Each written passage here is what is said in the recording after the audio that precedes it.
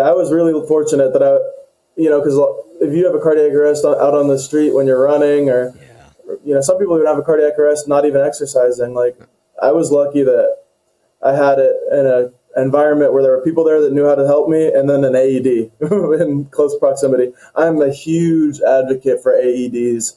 I think AEDs should be everywhere.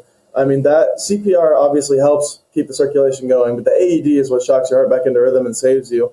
I am convinced if that AED was not there, that I would not have made it through. And so I definitely, I'm sure fellow cardiac arrest survivors share the sentiment of just being really like wanting AEDs everywhere. Yeah. I'm totally with you on that. Yeah. I mean, you might have survived it, but the percentage of that will have been dropped a lot, right? Without the AED. So exactly. And even if I did, who knows if I would have had the same outcome as far as like cognitive function and coming back to full strength, Yep.